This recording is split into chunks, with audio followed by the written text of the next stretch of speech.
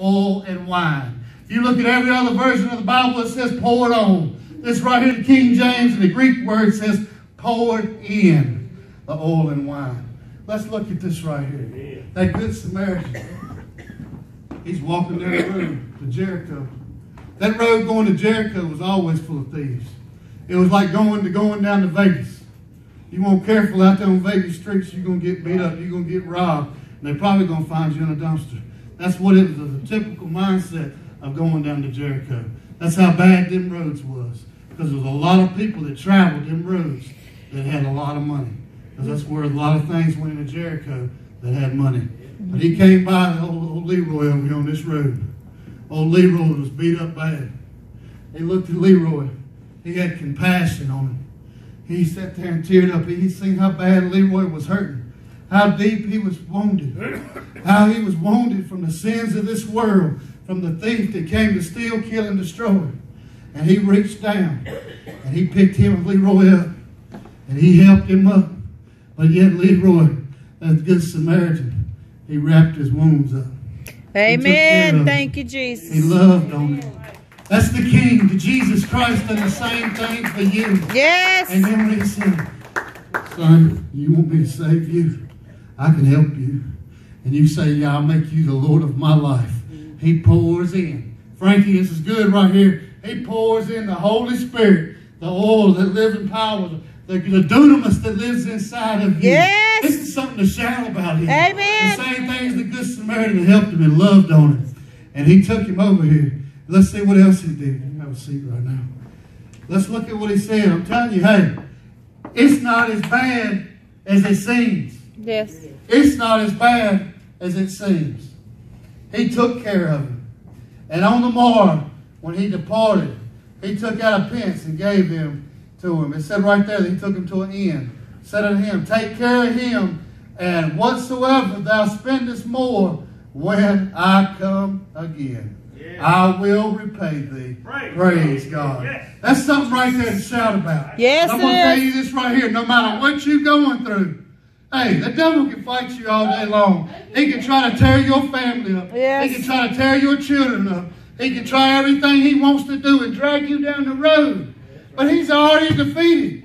It's not what it looks like. That's right. It is not as bad as it seems. Think about this. He took him to an inn.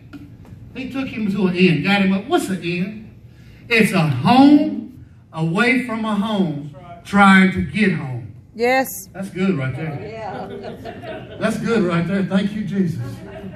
It is a home away from home trying to get back home. Yes. Wow, he took him to an inn and took care of him. He didn't even say he stayed with him a night. Remember when you first got saved, the Holy Spirit poured on you? And I'm telling you, you felt like you could run to the East Coast to West Coast and won't nothing gonna touch you. I'm talking about poured on you. The next morning, he told that innkeeper, he said, here's some money. Jesus says, here, I'm leaving you a comforter to strengthen you. I'm going to prepare a place for you where many mansions. Yes, hallelujah. That's something to shout about. Yes, it is. That's something Amen. to get happy about. That's something to grab your families and rejoice in. That you're going to a place of no more sorrow, no more tears. Yes. You ain't got no more problems when you go into heaven. So I'm telling Yes, you, amen. Thank you, Jesus. Hey, I'm going to get back on Leroy for a minute. Oh, Leroy, can you imagine being in that man's position? Oh, Leroy, he wakes up in that inn, Frankie, talking about, man, what's happened to me? And that innkeeper, boy, I'm fixing to take off running. Hey, and he says, all these sores, I'm cut. That innkeeper says, son, you better now than you was.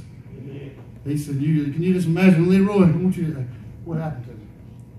I got beat up. No, ask me the question. What happened to me? What happened to you? What happened to you? What happened to me? Son, you don't know what happened to you. Let me show you what happened to you. Come here. Walk over here, Leroy. I want to tell you what happened to you. I want you to look at this road right here. You see that road out here? Look out to that road. That was a man that came down that road. It can. There was a man that came down that road that seen you in trouble, knew that you couldn't save yourself. They gave his life for you. Yes. Amongst them thieves. Amen. Yes. And you going home, and what I'm giving you, no man can take from you. Yes. That's what Amen. the man who can brought you home. And you, I know what you're thinking. Hey, I wish I could meet that I man. wish I could meet that man. Oh, you're going to meet that man again because he says he's coming back. Yes. No matter what it takes for me to take care of you, Thank the you, Lord Jesus. is coming back. Yes. That's something to give God praise for. Don't sit down there about a situation.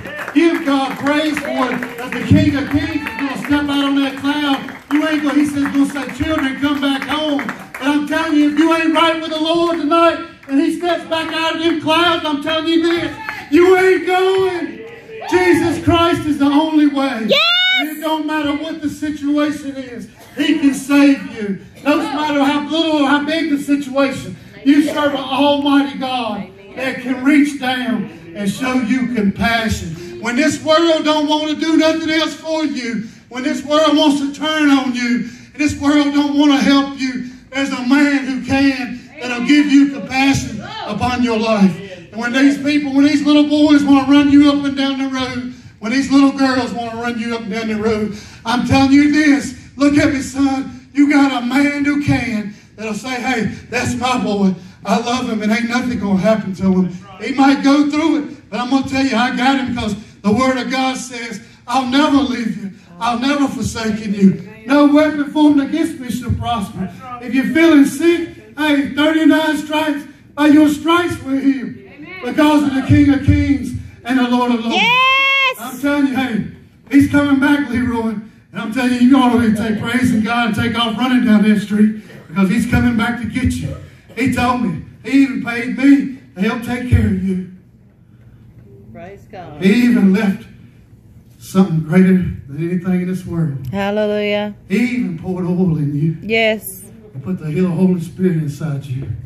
So when you're weak, you're your strongest. Yes. When you don't think no one else cares, you can pray to our Heavenly Father. Amen. A holy God that cannot lie to you. That's what Jesus Christ can do for you.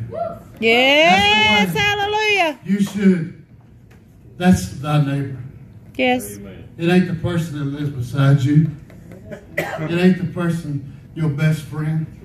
It's that stranger out there in that street that needs to hear about Jesus Christ. Yes. It's about that stranger that's in a situation that they ain't got no help. They're helpless to themselves for it.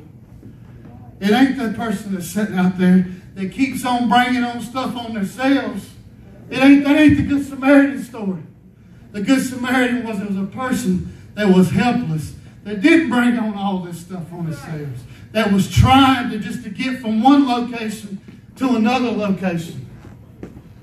Think about it.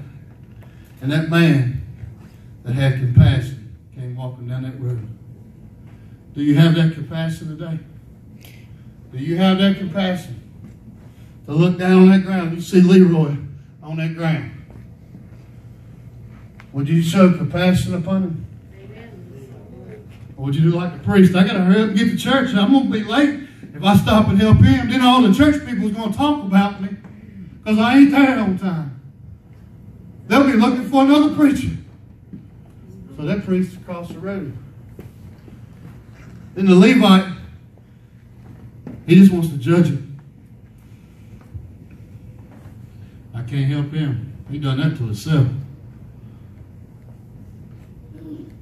But a man came down that road the same way Jesus Christ came down your broken road. Yes. And found you laying in that ditch. And reached way down and picked you up. Yes. Wrapped you in His righteousness. Poured in His Holy Spirit inside of you. Thank you, Lord. That's something to praise God for. Yes. Amen. You ever have a question? What thy neighbor stands for? Jesus Christ said, love thy neighbor. Yes. That was a neighbor. That was a man in trouble. If you will, please stand to your feet.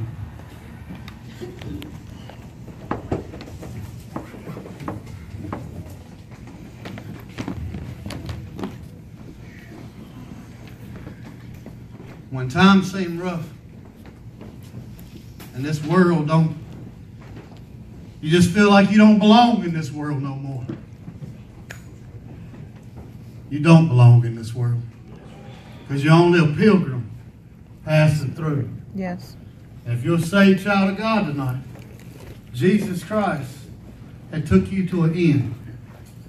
He took you away from home, from that first state you was at, to a home, waiting to go home. Think about this. But if you don't have Jesus Christ tonight, and you can't say to the preacher, I'm not for sure. I don't know for sure if I go to heaven or I go to hell. It's time tonight that you make for sure you know the man that came down that road when your life was at all worst and you accepted him as your Lord and Savior. Because he's the only one that can pour that oil inside of you. He's the only one that can save your soul. I can't save your soul. Nobody else in this church can save your soul. The President of the United States can't save your soul. But there's a man who can. His name is Jesus Christ. Yeshua. But I'm telling you this, the Son of God came to save your soul. That's something to get happy about, people. It's not as bad as it seems. One day, we ain't going to have a tear. One day, these problems won't be near. One day, these problems will cause you no fear. Think about this.